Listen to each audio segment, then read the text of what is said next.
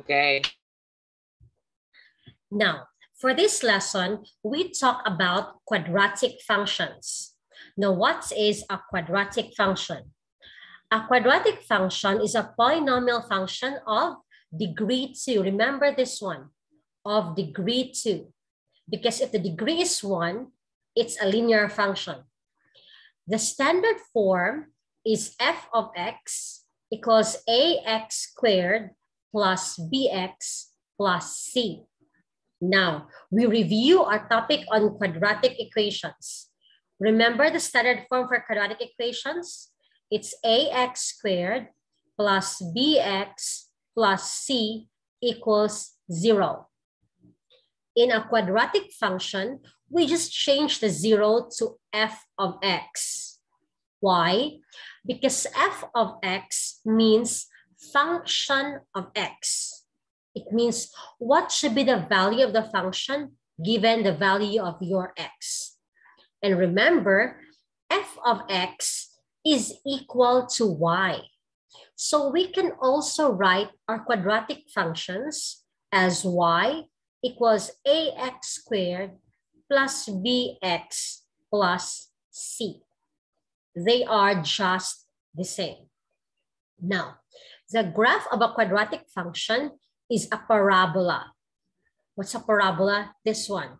It could go open up or it can also open down. It will not open sidewards. If it opens sidewards like this one, we don't call it parabola. We call it hyperbola. But it's not a quadratic function. It's only a quadratic equation. Now, here are some examples of quadratic functions. The first one, f of x equals x squared plus 4. The second, y equals 3x squared minus 10. You look at the exponents, still squared. You look at one side, f of x or y. So they are called quadratic functions. Let's have more. For example, let us just look at the ones that are not quadratic functions. Number 2, why is this not a quadratic function? Anyone in the chat box? Anyone can tell me, why is it not a quadratic function? Because when you multiply 2x and x squared, what's the answer? It's 2x cubed. So the power of 3. So it's not a quadratic function. How about number 3? What's the degree? Look at the exponent. 1.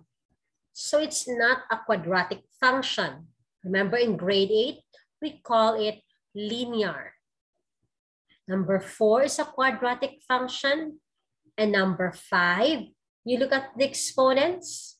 3. It's not a quadratic function. So hope it's clear with you. Do you have any questions before I'll go to the next subtopic? Or give me a thumbs up if you understood what a quadratic function is. Very good. I see more thumbs up now. Ma'am. Yes. Do we have a test tomorrow? Today, actually, we have a test. We also have a test tomorrow. Okay. Now, let's go to the next one. Now, this is what we call the vertex form. What is a vertex form? In the vertex form of the quadratic function is here. A quantity x minus h squared plus k. Now, if this is your parabola, the lowest point is called the vertex. Or if your parabola opens downwards, this point, the highest point, the tip, is also called a vertex. Now, the vertex of the parabola can be written as h, comma, k. And how do we write it here in the vertex form? Again, that's f of x equals A quantity x minus h squared plus k. And remember, a should not be equal to 0. Now, how do we write a quadratic function from its standard form to the vertex form? Let's have the following steps. Step number one, we group the terms x squared and x. So for example, we have f of x equals x squared plus 10x plus 25. In step number one, we group the x's together. Next, if the numerical coefficient of x squared is not equal to 1, we factor it out. You can do this by dividing both x and x squared by the numerical coefficient of x squared. So for example, if we have f of x equals 2x squared plus 10x plus 25, we group and we divide them by 2. Each of them divide by 2. Next, in step number 3, we complete the expression. What do we do? Remember, completing the square method. The b, you divide it by 2, then you square it. So for example, we have 10x. So 10 divided by 2, that's 5. You square it, we have 25. What will you do next? The number that you added in the parentheses should be subtracted in the constant term. So if we add 25 here, we subtract 25 to the other side. Then we identify the vertex of the parabola. Let us start, okay? Let's have our first example. In example number 1, we rewrite each quadratic function in the vertex form, and then we identify its vertex. So let's start with example number 1. What to do first? We need to group our x. Ready? Let's start. F of x, we group our x together. So x squared minus 10x plus 19. Next, the coefficient of a is 1, so no need to divide. Next, we do completing the square. Okay, in your chat box, what must be added to x squared minus 10x plus something to make it a perfect trinomial? Very good. You add 25. 10 divided by 2, that is, again, b over 2, then you square it. 10 divided by 2 is 5. You square it, the answer is 25. So again, when we add 25 here, we subtract 25 to the constant term. Then next, we need to factor this. How will you factor it? Remember, this is a perfect trinomial. So square root of x squared is x. Square root of 25 is 5. Then minus, some minus in the middle. Square it. How about the other? 19 minus 25, minus negative 6. So this is now our vertex form. How do we identify the vertex? Remember, it's x minus h squared plus k, right? So the opposite sign of this. The vertex is the opposite sign, 5, and copy. Again, only this one is the opposite sign. The other, copy. So that's negative 5 and negative 6. That's it. This is now the vertex form, and this is now our vertex. Any questions?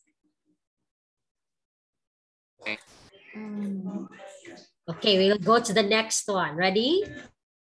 There. Okay, let's start. Step number 1.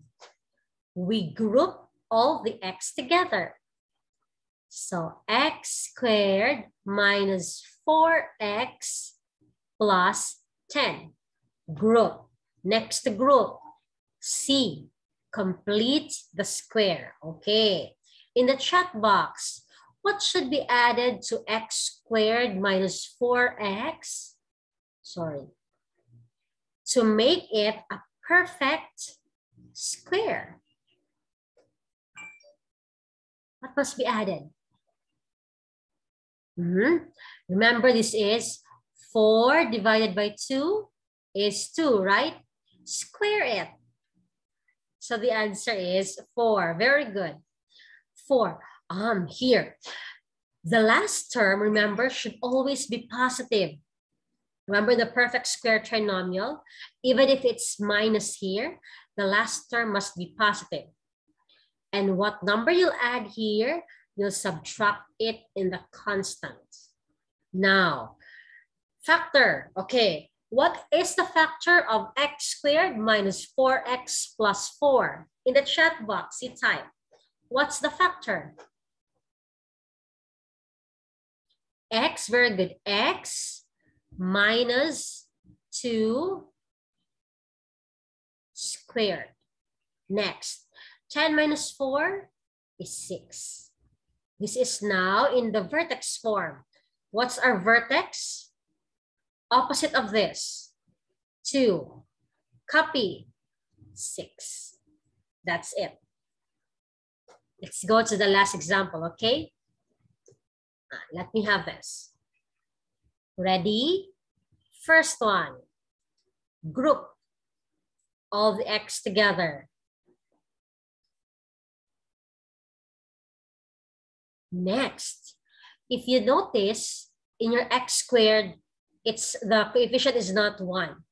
So we'll divide both by the coefficient, 2 and 2. Where do we place the 2 here? We place it outside.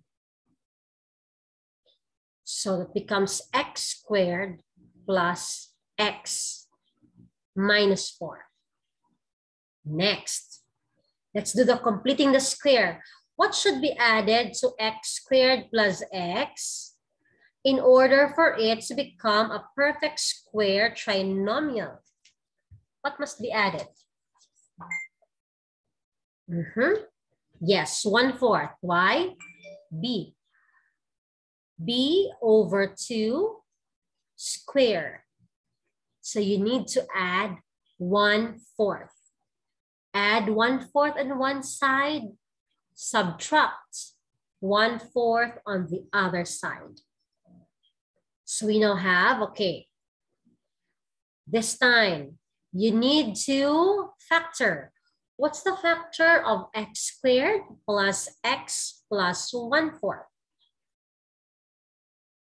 What's the factor? It's x, the square root of x squared. What's the square root of 1/4? Plus 1/2 squared. Then simplify this. That's negative. What happened? This must be multiplied by 2. Sorry, because there's 2 outside. So there's negative 4 minus 2 over 4 or 1/2. So it becomes minus 9 over 2. This is now our vertex form. How about our vertex?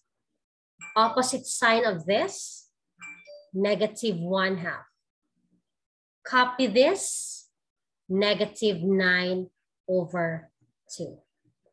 That's it. Now, do you have any questions?